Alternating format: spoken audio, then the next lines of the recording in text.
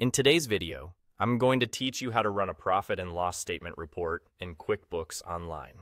Now, if you're managing your business finances, knowing how to pull up this report is crucial. It provides an overview of your income and expenses over a specified period, helping you monitor your business's financial performance effortlessly. Let's dive in and take a step-by-step look at how to do this efficiently.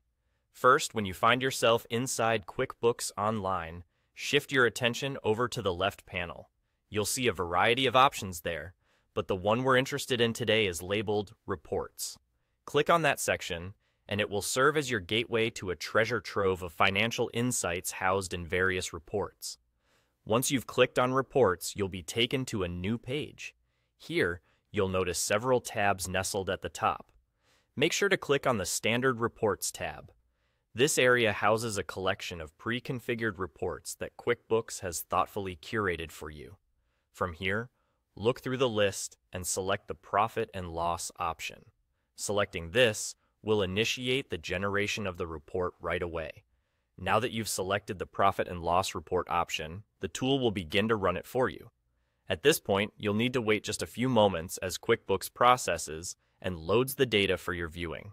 Once loaded, the report will present you with a comprehensive breakdown of your income and expenses over the chosen period.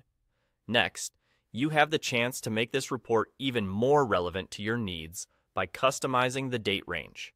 If you glance up to the top left corner of the report, you'll find an option allowing you to choose the specific dates you want the report to cover.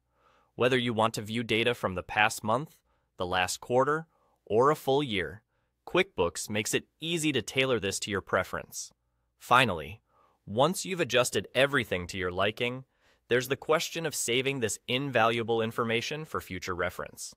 Simply look to the top right corner of your screen and click the Save button. This action ensures that your customized profit and loss statement is securely stored within QuickBooks for whenever you need to revisit it or use it for strategic planning. And there you have it. In just a few simple steps, you've successfully run and saved a profit and loss statement report in QuickBooks Online. Armed with this financial snapshot, you can forge ahead with decisions grounded in clear, insightful data.